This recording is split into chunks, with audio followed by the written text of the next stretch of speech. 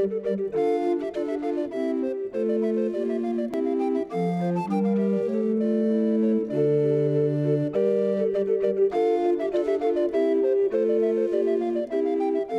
I'm Peter Adamson, and you're listening to the History of Philosophy podcast, brought to you with the support of the Philosophy Department at King's College London and the LMU in Munich, online at historyofphilosophy.net. Today's episode will be an interview about Nicholas of Cusa with Paul Richard Blum, who is Emeritus Professor of Philosophy at Loyola University, Maryland, but is speaking to me from Germany. We're both in Germany. So hello, Professor Blum. Yeah, hello. And we don't have any time difference, so that makes things easy. Speaking of time, let's talk a little bit about the period in which Nicholas of Cusa lived. He can be seen as a figure who binds together the Northern and Southern Renaissance because he studied in Italy. He was even in contact with Byzantium. He traveled to Constantinople, but he was German, and most of his life was spent in Germany or in German-speaking lands. And you're someone who's worked on Renaissance topics across Europe. So I thought, actually, before we start talking about Cusanus, maybe I could ask you to say something about the relationship between philosophy in Italy and philosophy in the rest of Europe in, let's say, the 15th century when Cusanus was alive. Yeah, that's an interesting approach because indeed, when we speak about Renaissance philosophy, we usually think about Italy and then a little bit of more Italy, and then gradually we might also extend to other parts of Europe. That has to do not too much with reality, but with the Italian approach to their national philosophy in the 19th and 20th century, which is now overcome. So we should say that at that time, in the 15th century, there was philosophy all over Europe, but it was not organized in terms of nations or languages or this kind of things, but it was organized by schools and by communities. By schools, I mean universities. Communities, I mean, for instance, religious orders. Think of Middle Ages, Thomas Aquinas, born in Italy, worked in Naples, in Rome, and in Cologne, and in Paris, and then back to Rome. And that was because he was going from university to university, and he was a Dominican friar. And similar things happened also in Germany and in other parts of Europe. Think of Germany, the Nicholas of Cusa studied in Heidelberg because that was the university you would go. And when he came back from Padua, he went to Cologne because, again, that was the university that was the most one of the best renowned universities of the time. And so he met his friends and his colleagues there, not according to being Germans or being Italians, but according to what they had to offer. In France, before Cusanus, we had Jean Gerson, a theologian with a lot of new innovative approaches to religious and theological and philosophical things. He, for instance, advocated the rebirth of Dionysius the Areopagite, a very important influence on humanism and Renaissance philosophy in terms of negative theology and critique of human understanding. We had also in France, Le Monde de Sebond, as it's called by Montaigne, Le Mundus Abundus, a Catalan who worked in Tours, and he was important because he invented basically the concept of natural theology, that is, theology done with philosophical means. And then let's see, in England we had Wycliffe and the Wycliffites, which is not just a religious movement, but a movement of critique of traditional approaches to scholarship and also to the Bible, which then influenced the Czech intellectuals, Jan Hus, the most famous, who was burned at the stake at the Council of Constance in 1415. And of course, we had Byzantium, the flourishing cultural area in Byzantium. So besides Italy, there were intellectual centers all over Europe, but as I said, they were not organized by language. They all, except for the Byzantines, they all spoke Latin when they did their scholarly work, their teaching, but they were kind of an inter-European network that was not paying attention to nations. We should remember that it's important that at that time, in the 15th century, basically until the 30 Years' War, Europe was a horrible patchwork of little principalities and monarchies and rivaling cities that had nothing to do with what we understand in the modern world as a state or as a nation. Yeah, and in fact, in my question, I'm sort of using the words Germany and Italy to refer to geographical areas and obviously not political entities. Yeah, exactly. Yeah. You could say something like south of the Alps and north of the Alps, something like that, Yeah, absolutely. It was a geographical destination and not so much a political and definitely not an ideological area. And what would you say Cusanus took from the time he spent south of the Alps or in Italy, as we might say? Because people often relate what he's doing to earlier German figures, in particular Meister Eckhart, who also is a great negative theologian. And at first glance, reading through Cusanus's works, one might feel that there's not much sign of anything distinctively recognizable from the Italian Renaissance. Yeah, he went, after he finished his studies in Heidelberg, he went to Padua because he wanted to perfect his legal studies, his studies in canon law, which is something you need as a career church person, which he was and wanted to be. And Padua was one of the law faculties that had the best renown in Europe at that time. So he went there, but on the side, or in addition to that, he also studied mathematics. And he befriended Paolo Toscanelli, the mathematician and scientist, which influenced Nicholas of Cusa a lot. So he went to Italy because the scholarship was there. And what he brought back was, for instance, his speculations in mathematics, which played out throughout his life in his various works. And we have a lot of mathematical examples in works like Unlearned Ignorance, like the infinite line, which is both curved and straight, and so on. So things I discussed in the last episode. Speaking of learned ignorance, that's one of his most famous philosophical concepts, along with the coincidence of opposites. And maybe I'll ask you about that first, and we'll see if we can ramp up to talking about learned ignorance and find out how much we don't understand it. Beginning then with coincidence of opposites, when he argues for that, or when he lays out the idea, it can look like he's endorsing some kind of irrationalism because he critiques certain kind of constraints that you find within Aristotelian logic. And in particular, he seems to be saying that there's a kind of limitation to philosophy that's still being done within the scope of the principle of non-contradiction. In other words, that you're not allowed to contradict yourself. Mm-hmm. So do you think that that would be a reasonable charge to lay at his door, that he's just kind of rejected reason by trying to transcend it? Or do you think that we can understand Cusanus's philosophy while remaining within some kind of rational, logically coherent framework? Yeah, the approach you're presenting is precisely a later development that came up with the critique of Aristotle, critique of Aristotle's logic, and then the rebuttal to that.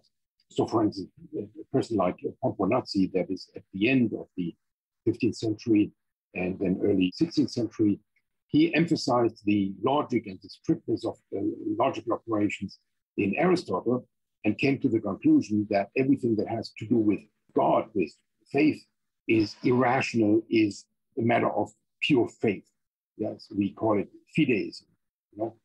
So it came to a skeptic approach to the teachings of religion and of revelation, which then said, okay, so we just have to believe. He's not the first one, but he's the most prominent of these.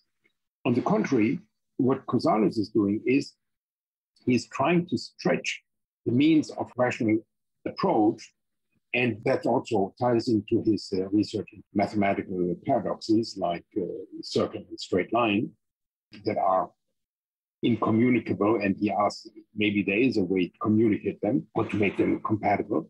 His idea of coincidence of opposites is apparently mystical. It's apparently, you could also say skeptical. But what he is trying to do is look how far we can get once we follow the line of reasoning. And then we come to the coincidence. And the standard example is, of course, that if you have a curve, a circle, if you extend that as far as possible and still more, then it approaches the straight line, so that the straight line, which is opposite to the curved line, actually coincide, are the same. And the other way around, if you reduce the circle, if you reduce it and reduce it and reduce it, you come to something like a point. And a point on a circle is exactly the same point as a point on a straight line. So that again, the straight line and the curve coincide, or even you could say the extension coincides with the non-extension in a point. The idea is he stretches the capabilities of human rationality, of human reasoning, to where it finds its own limits.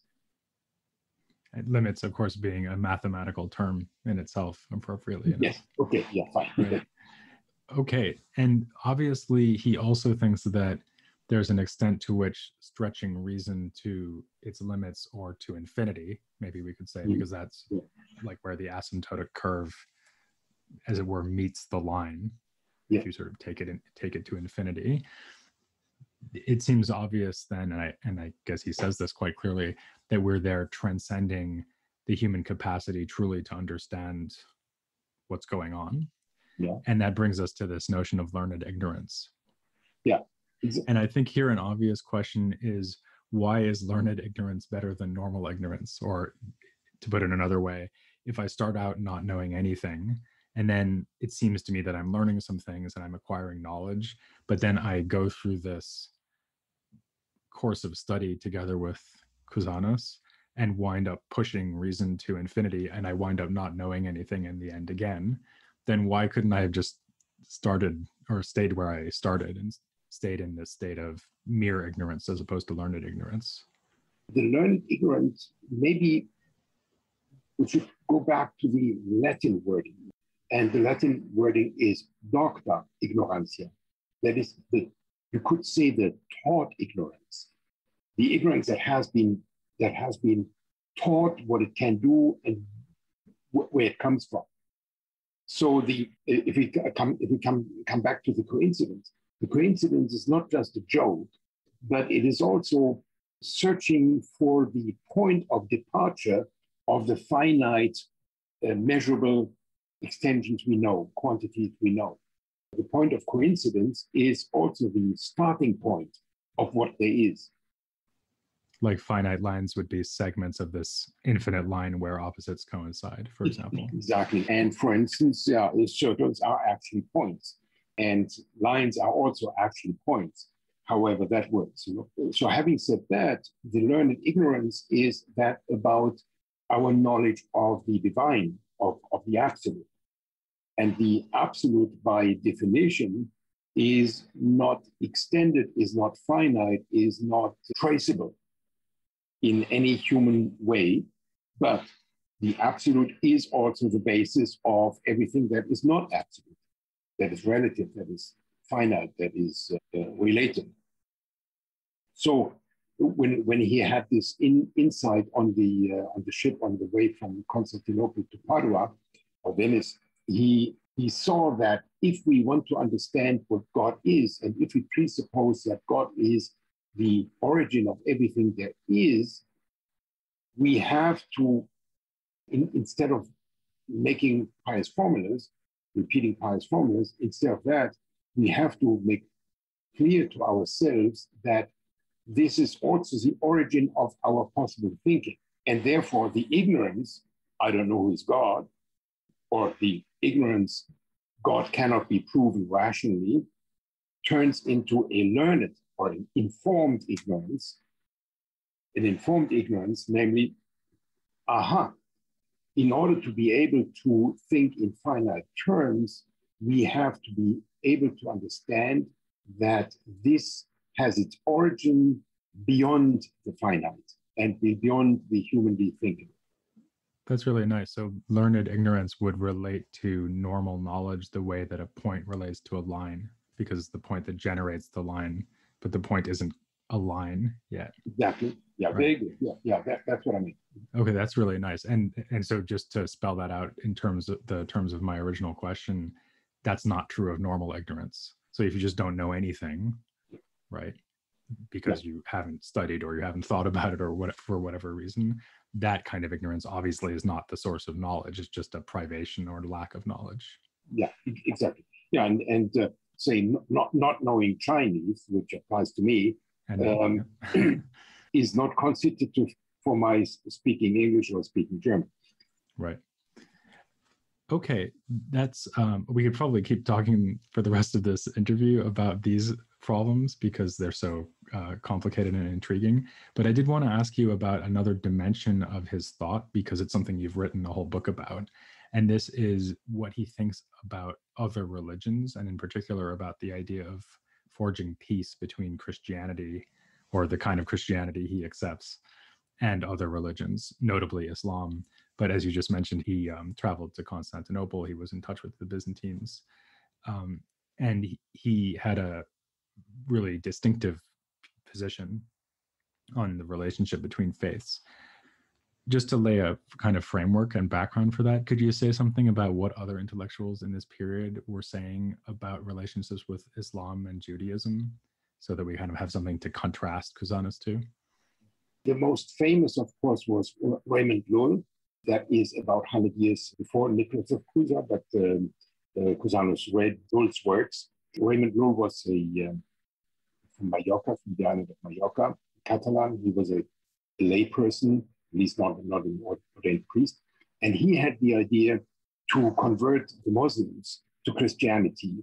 And he had the idea to do that with rational arguments, with reasoning. And for that, he developed a certain mathematical theory, mathematics again. So his idea was there is a fundamental way of human thinking that makes it possible to think about God, to believe in God, and to worship God. And this human thinking is communicable between the Christians and the Muslims and also the Jews. Yeah. So he was certainly a paradigm for this approach to negotiate with other religions. Raymond de Sebon was influenced by Raymond Lull with his natural theology. There's a line that goes into the 15th century. In the 15th century, there were quite a number of other intellectuals that were trying to understand and trying to communicate with Islam, but most of them were hostile. Whereas Nicholas of Cusa is the most prominent, at least, said it must be possible to find common ground in the religious effort. And on what did he base this optimistic assessment of the prospects of reconciling the differences between these two faiths? I'm not quite sure whether he's really optimistic. Maybe he is more desperate and then takes the means that are available to him. His famous treatise on peace of religion, De Pace Fidei, which he wrote on the occasion of the fall of Constantinople in the hand of the Ottoman Empire, he, in vivid terms, shows his stress and his shock about this event and the brutality of the war. And from there, he comes and says, there must be a peaceful way. And then he looks for where could that peaceful way begin. And it would begin with the observation that, in modern terms, religious feeling is common to all humanity. And that religious argument has to go back to the understanding of an all-powerful God that willed the plurality of religions to be there. In the same way as humans are different among individuals and among groups and among peoples and among tribes, in the same way, God also willed that they had their peculiar individual ways of worshiping. So instead of saying they all got it wrong, as we do that since, in many religious wars, he says, no, they all got it right. Well, we only have to find out why they got it right. What is it what they actually got right? And that would be, for instance, the existence of a common principle.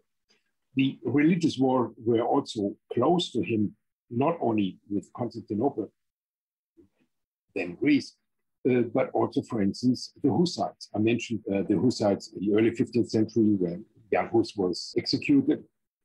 Cusanus dealt with the religion of the Bohemians, what is now Czech Republic, in the Council of Basel. He was engaged in that dialogue with Hussites, and the problem was they got it kind of right, but were hostile to the Catholics, or what we now would Catholics. So he was trying also to reach out to them and say, look, what is it what we have in common? And if I could remember correctly, for instance, the bone of contention, the communion in two forms, in bread and wine, for Cusanus was not an issue. That is, he said, well, we can negotiate about that. That doesn't make it. So his approach was, if there is a difference, if there is a contrast, there must be a common ground that is also then communicable. A lot of people think that this somehow reflects his idea of the reconciling of opposites. So just as you have like apparently contradictory properties like, say, straight and curved coming together in God, so the differences between religious groups would vanish once you like ascend to a sufficiently high level of perception about the divine. I mean, is there anything to that, or is that just a kind of loose analogy? No, that's actually to the point.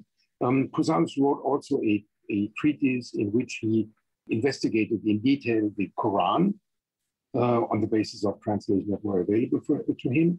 And he found in the Quran the formula that is the basis of his piece of religion, namely, there's one faith in a variety of rites. Una religio in rituum varietate. Yeah.